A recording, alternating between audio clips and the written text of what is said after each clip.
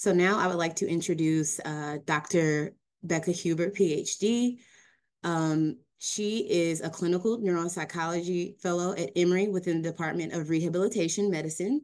She completed her doctoral degree at Idaho State University, where she studied metacognitive strategies for older adults with and without neurodegenerative disorders. She finished her internship through the Icahn School of Medicine at Mount Sinai Hospital in New York City, where she fell in love with acute rehabilitation populations. At Emory, she primarily serves the acute care inpatient rehabilitation unit. Here, she provides both neuropsychological assessment and treatment services for people who have undergone neurological and physical trauma, while she communicates important assessment and treatment aspects to an interdisciplinary treatment team. Additionally, she serves the outpatient community by providing cognitive assessments, cognitive rehabilitation therapy, and individual psychotherapy. So clearly, she's got her hands tied. She's clearly making an impact in the community, and we appreciate her contributions thus far. Today, she will inform us of metacognitive literature and the connection to prospective memory, which relates to how we remember to do tasks beyond the present and the future. So this topic is so useful to us at CEP because we will learn concrete steps that can improve prospective memory in everyday life. And it's useful to anybody, I imagine. So I look forward to learning some things. So again, I want to encourage you all to be present, be engaged, talk with us. And of course, if you have any questions, you can always email us at empowerment@emory.edu. So I'm going to turn it over to Dr. Becca Huber. I'm going to let her share her screen. Welcome, Becca.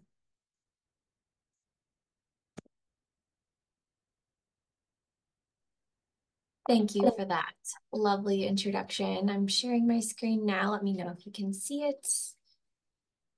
Yes, I can. I'm just going to go ahead and make sure you're spotlit. And I'm going to fade into the background. Enjoy, everybody.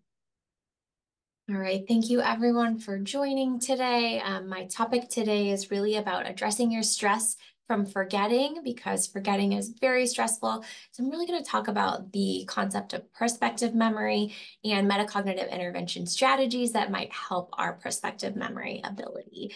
So I thought the best place to start for this would be kind of defining what prospective memory is, because that's not a memory that we tend to hear about very often. Usually we hear about short-term, long-term memory, but prospective memory is just simply defined as remembering an intention in the future. So some examples of this include remembering to take a medication like insulin or hypertension medication at a specific time, or with a specific meal or something like that.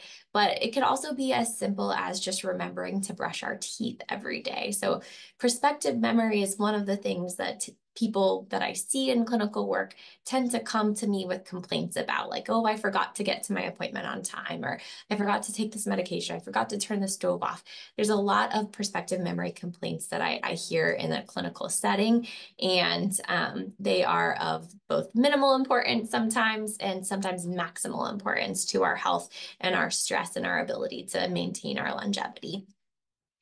So failure to do these things can result in some hazardous health problems, like forgetting to take our hypertension medication could result in a stroke.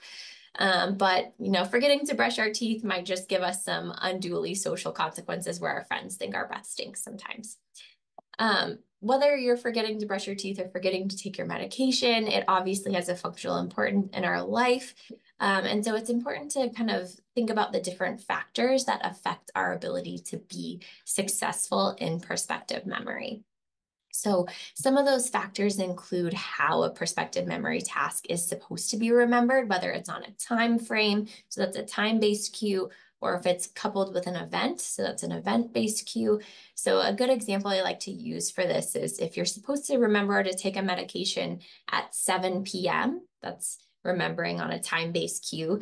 If you're supposed to remember to take a medication with dinner, dinner is an event, so that's an event-based cue. That's kind of how we think about those things.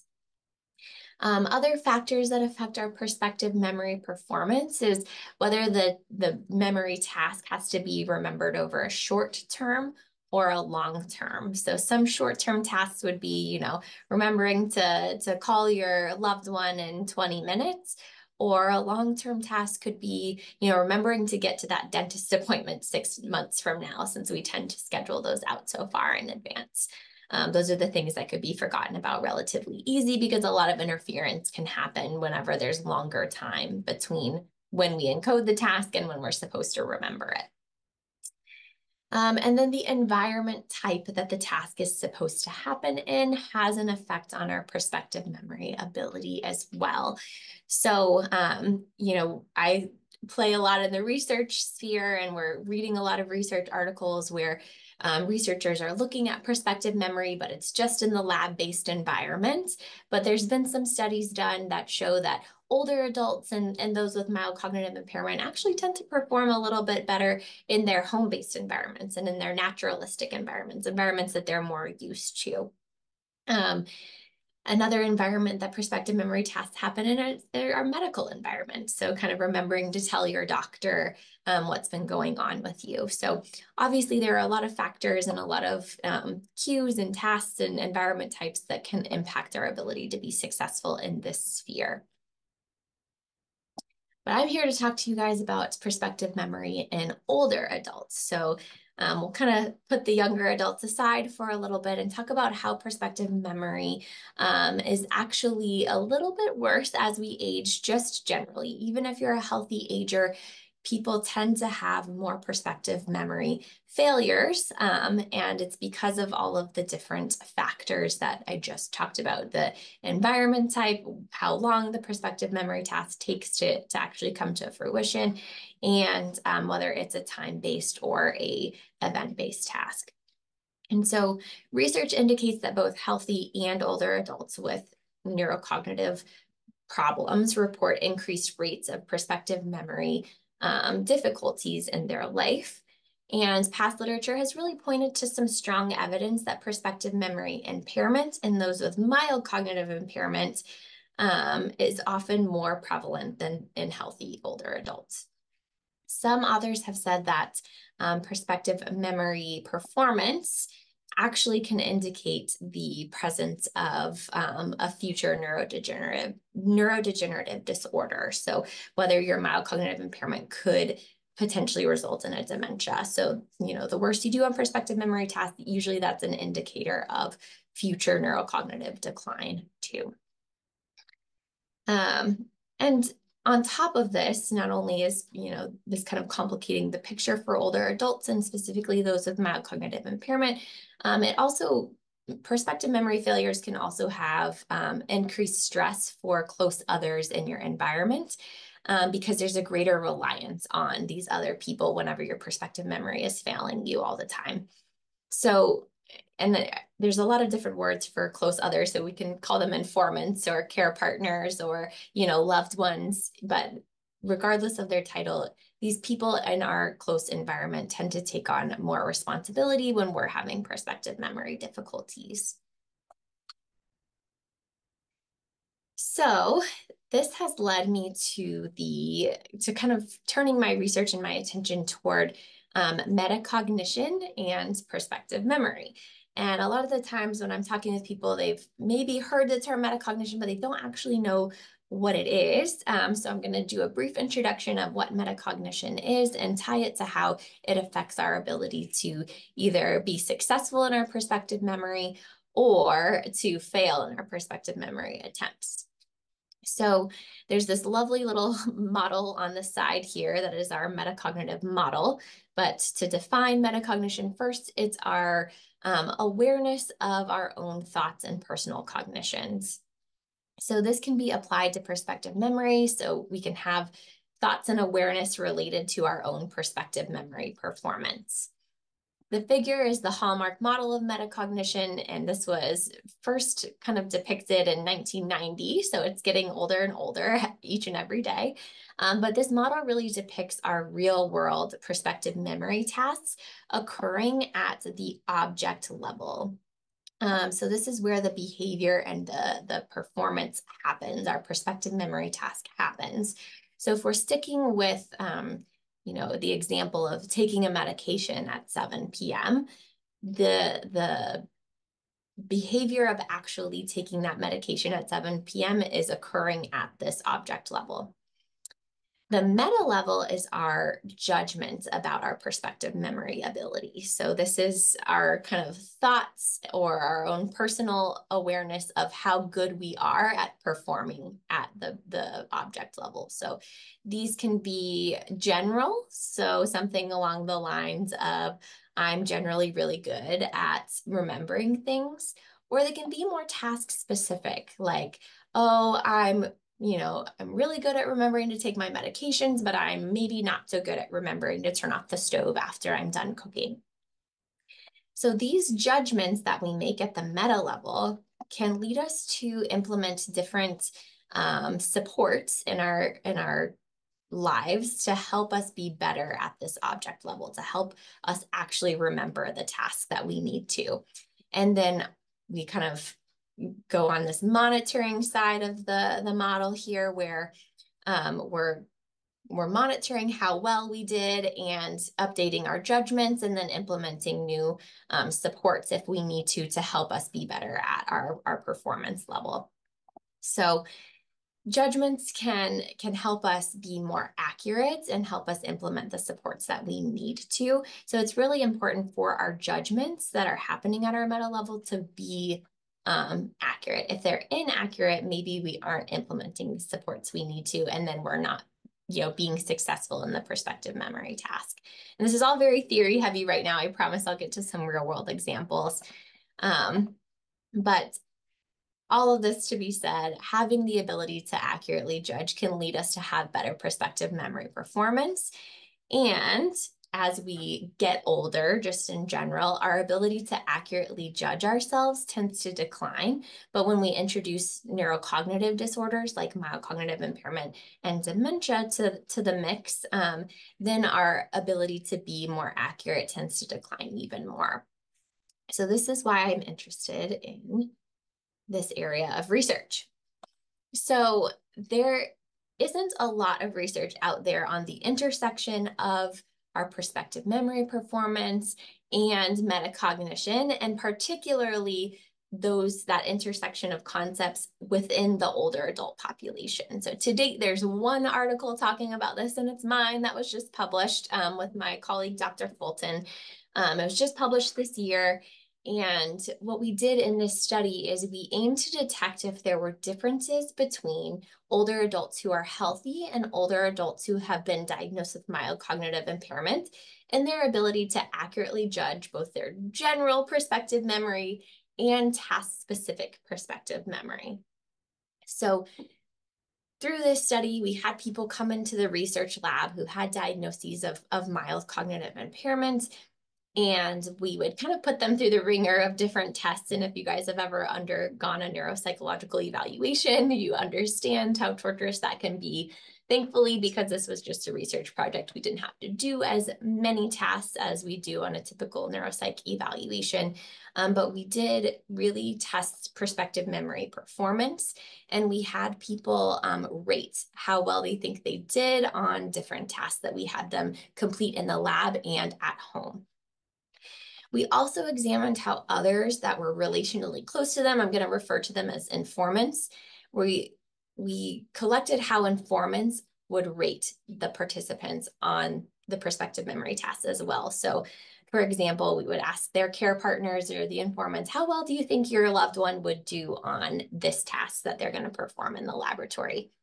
And we compared the difference in accuracies between the informants and the participants. So were informants more accurate in their judgments than the participants? Was there any difference between those with mild cognitive impairment and those who are healthy in the older adult range?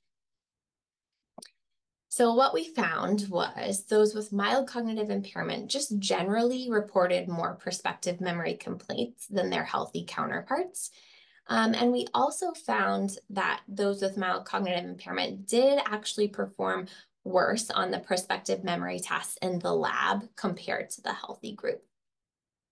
But something that was interesting was that generalized accuracies, so the kind of relationship between how people generally reported their prospective memory was doing in their day-to-day life versus how they actually did on prospective memory tests weren't significantly different between healthy and those with mild cognitive impairment, like those groups. What was interesting, though, is that those with mild cognitive impairment were more inaccurate and overconfident on their task-specific predictions of their performance. So when we would ask, how well do you think you'll do on this prospective memory task, they would overrate themselves compared to how they actually performed on the measure. What we thought was really exciting, though, about this literature was, or about this study, was that the mild cognitive impairment and the healthy groups benefited on the long-term prospective memory tasks after having been exposed to having to think about how they would rate and how they did on the first test. So how our experiment kind of lined out was that they would come in, we would give them a couple tasks, we'd ask them how they thought they would do on those tasks. Once the tasks were completed, we'd ask them how they thought that they did afterwards. And then we would give them 2 more tasks to remember for when they got home. So on those final 2 tasks that we asked them to predict how they thought they would perform, both the healthy group and the mild cognitive impairment group would update their predictions and be a little bit more accurate with their actual level of performance. So that's where it gets really exciting because that gives us kind of a shoe in the door, a foot in the door for implementing some intervention studies in the future. The other thing we found in our study was that informants, so those people who are kind of close relationally to our participants, were more accurate in predicting the mild cognitive impairment group's memory performance, whereas the informants were no more accurate for the healthy group than the participants themselves. So those with mild cognitive impairment, their informants were more accurate in their predictions. So what does this actually all mean for you? And I really kind of was heavy in the theory at the beginning, but I want to make this applicable for you. So this means that metacognitive strategies may actually assist prospective memory performance in your daily life, regardless of whether you're someone who's healthy or someone who has a diagnosis of mild cognitive impairment. To be fair, and to put a caveat on this is still a hypothesis and it's yet to be tested in these populations. But there's a lot of literature that uses metacognitive intervention strategies in young adults and in healthy populations. So it doesn't feel like too much of a stretch to state that this could also be assistive in older adult and mild cognitive impairment populations, especially given that we saw some improvements in long-term prospective memory tests in our study that we did. So let's talk about some of those metacognitive intervention strategies. We'll first focus on the concept of metacognitive monitoring and control. And we did briefly touch on that earlier, so it should be a little bit of a review, but we'll go over it again. And we'll talk about how those concepts inform the different metacognitive intervention strategies, including the use of predictions and postdictions, like what we used in my study. As well as some well-tested and implemented strategies such as goal, plan, do, review, which is a nice little rhyming metacognitive intervention strategy, and self-testing, which is a strategy that's primarily been used in educational literature, but it's still applicable and successful in other populations too. So we'll start with the monitoring and control aspect of this. Let's refresh a little bit on these concepts, as these are really central to our ability to implement the other strategies and have an understanding of why I'm kind of making these suggestions. So most metacognitive strategies play on this classic metacognitive monitoring model, and the focus is on monitoring your current behaviors and success on prospective memory tasks, and then figuring out how to better succeed in the future. So monitoring, the active monitoring involves constant updating and attending to your performance on prospective memory tasks, whereas the control involves changing behaviors or implementing additional supports to be successful in a prospective memory task. So as an example, I'm going to stick with that medication example that I used earlier. So let's say you're trying to remember to take a medication at 7 p.m. So monitoring this would be thinking regularly about how, when, and if a medication was taken on time and in the accurate dose. If somebody is successful without any problems or barriers, we could then say, or they could then think to themselves that they have a good memory for taking this particular medication. And then they could just continue to maintain whatever they did to help them do that successfully, whether they didn't use any strategies at all or supports, or whether they had to implement some strategies and supports to be successful. If somebody was unsuccessful at remembering to take their medication at 7 p.m., they might then start to think of ways to improve the next time that this task comes up. So they could exercise different mechanisms of control by potentially implementing reminder systems or ways to assist in their performance. And this could look like, an alarm. It could look like using a pillbox. It could be a notebook system or a check off to-do list type of system. Whatever strategy it is, you could implement it and then attempt to see if those systems worked and were successful through monitoring and then implementing more systems if needed. Sometimes people have multiple systems in place and they need multiple systems in place. And figuring that out usually comes by monitoring how things went and analyzing what needs to change to be successful in the future, that metacognitive model. We could also kind of frame this in the world of predictions and postdictions. So the monitoring and control framework is really implicated in thinking about predicting our behavior and postdicting our behavior.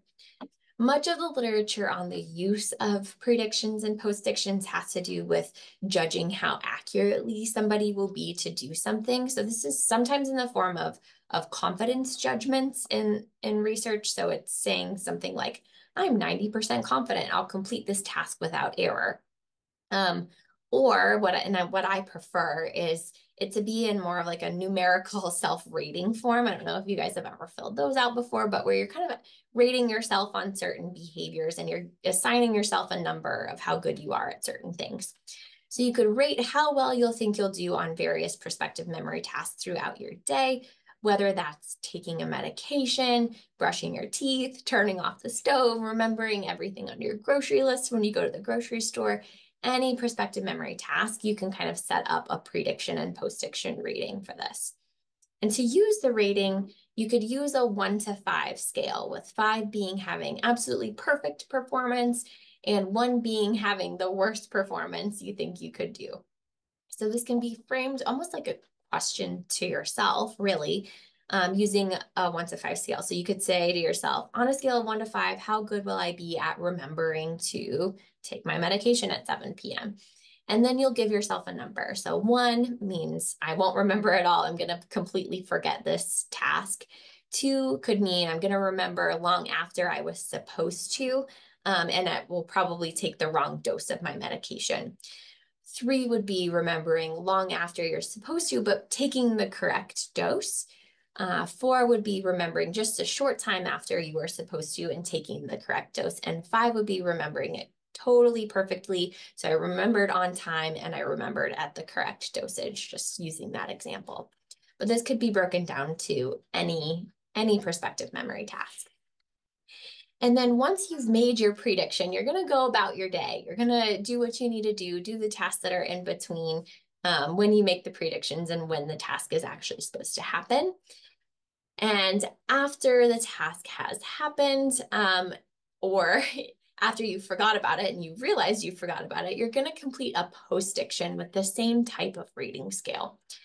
So as an example, 1 could be you didn't remember to complete the task at all. You remembered it long after, completed it incorrectly. Or 3 would be you remembered it long after, but completed it, correctly in certain aspects. 4 would be you remembered a short time after, but completed it correctly. And 5 would be you remembered it on time and perfectly.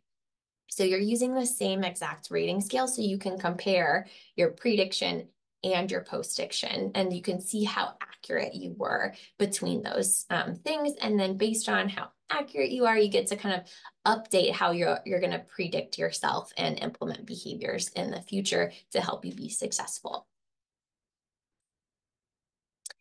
The reason that this is a metacognitive intervention is that predictions make you more mindful of your plan to remember something in the future and inherently make you pay attention to not only your timing, but the correctness of your task completion.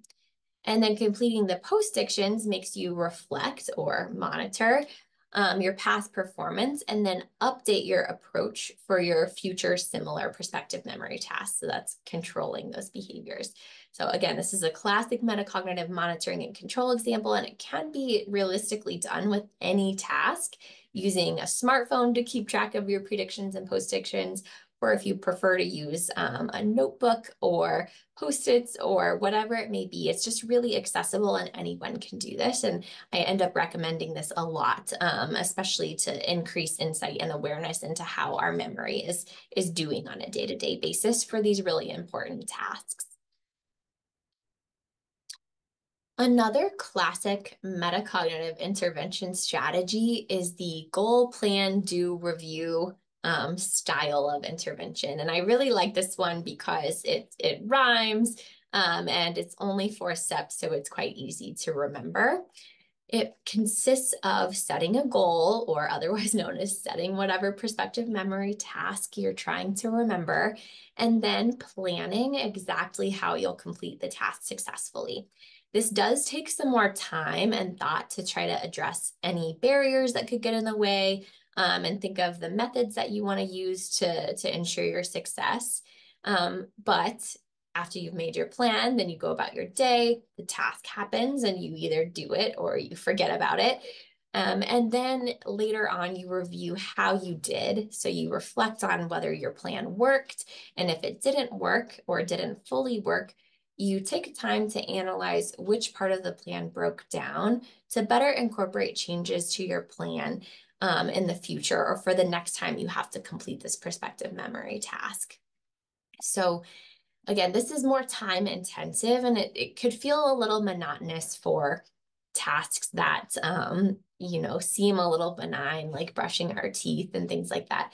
But whenever it comes to more important, especially health tasks that require your prospective memory to function accurately, I think this is a really great way of trying to get better at it, and implementing these strategies will just help you over time. And again, it rhymes, it's cute, it's easy. It just is a little more time intensive. And the final, more classic metacognitive monitoring technique I'll discuss is self-testing. This is a known, tried and true study technique that has been pervasive in the metacognitive literature throughout the dawn of metacognition's creation.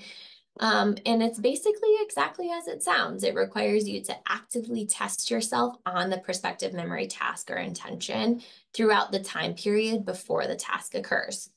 So this requires a lot of self-rehearsal and monitoring how close you are to the time, or even that the task or the event that it's attached to. And by having to actively and frequently bring your awareness to the prospective memory task and quiz yourself on how you're going to remember it and what your plan is, you're more likely to remember the task itself and implement the behaviors you need for success. So an example of this would be, sticking with the medication example, kind of figuring out your plan for how you're going to take a medication. So if I say to myself, okay, I'm going to plan to take my medication at 7 p.m. To do this successfully, I'm going to set my alarm reminder and put a note next to my alarm where my medication is.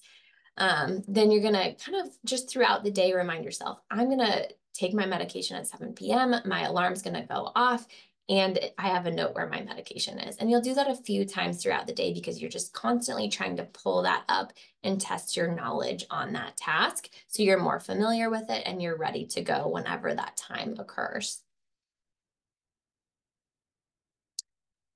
And as I've been talking, you might be thinking to yourself, there are some pitfalls to these interventions. And I would say you're absolutely correct. Metacognitive interventions have been found to be useful in the literature, but there are a lot of pitfalls that can happen because these interventions require a lot of active abilities to monitor and think about your memory performance. And you have to remember to implement these intervention strategies and be able to reflect on what you're doing. So you're not only, trying to remember the task at hand, but you're also trying to remember to implement these strategies while you're trying to remember the task. So it kind of can compound and be a lot mentally to keep track of, which is why I've been talking so much about those external supports as well, using a notepad, using your smartphone, those types of strategies to help you keep track of these metacognitive interventions. You must also be able to know when to implement different strategies to help you remember your prospective memory task, because part of metacognitive monitoring is also implementing those control behaviors to help you be successful. So your self-monitoring is only as good as your ability to implement behaviors to help you succeed. If you're monitoring and you can't implement strategies for your success, then the monitoring is really just taking up more mental space and is actually probably more distressing to you. But if you do already have a pre-existing toolbox of strategies that help you with your memory, which I know is a big topic of these talks frequently, what types of strategies are helpful, then you can kind of choose from those, try them out, monitor how they go, and implement any changes you need to as you continue to move along. And again, these strategies can be anything from alarms, reminder systems, calendar systems, notebooks, post-its if you're a post-it person, or relying on someone else in your environment for cues. The other thing to keep in mind is with metacognitive interventions, they're really only applicable for certain populations. So people who are healthy benefit from metacognitive interventions all the time. People with mild cognitive impairment can benefit from these interventions and do, but those who have non-amnestic mild cognitive impairment tend to benefit more. And I'm not sure if everyone is familiar with amnestic versus non-amnestic mild cognitive impairment, but non-amnestic is basically just that you have the preserved ability to remember things for short periods of time, enough to at least get you, writing a note or putting your reminders in place. Metacognitive interventions are also beneficial to those with limited disease progression, so people who haven't quite advanced yet into a full-blown dementia or more severe, the more severe end of the spectrum of dementia, because at that point, it's really hard to implement these types of interventions. And they're best used with people who have really preserved insight. So the ability to kind of sit and self-reflect and say, okay, I didn't do so well on this task, but here's how I would do it differently in the future. So if your insight is impaired, then it makes it really hard to engage in some of these tasks. And earlier I brought up the topic of care partners and informants being a little bit more accurate in accuracy ratings of prospective memory performance. So care partners are actually pretty vital for people with mild cognitive impairments, and they can help assist by just providing small reminders here and there to certain tasks. But like I mentioned a little bit earlier, care partners can often take on a lot of cognitive burden to keep track of everything in their own lives, in addition to prospective memory tasks for those who have mild cognitive impairment and that may be frequently forgetting about some things. So instead of care partners completely taking over certain prospective memory tasks that they don't need to, I'd actually encourage care partners to assist with providing some kind feedback and some cueing for those with mild cognitive impairment.